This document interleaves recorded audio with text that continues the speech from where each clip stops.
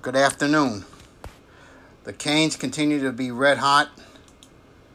This afternoon, we got a commitment from Thomas Davis, the three-star defensive end out of Valdosta Lounders. This is a big one. Now, mind you, he's only 867th overall prospect according to 24/7 in 2021.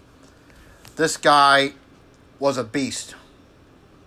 He had 47 tackles, 16.5 tackles for loss, and 11.5 sacks with one fumble recovery in for his team who reached the Georgia State Championship game.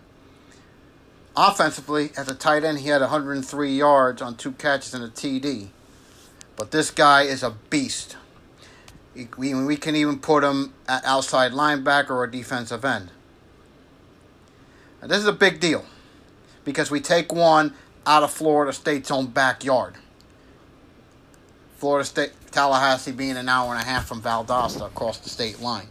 So I'm going to tell you something. This is a big, big get for Manny and company. Now let's see what happens going forward. That's all I could say. So, hey, it's a big, big get for us. And let's keep it going. Go Canes.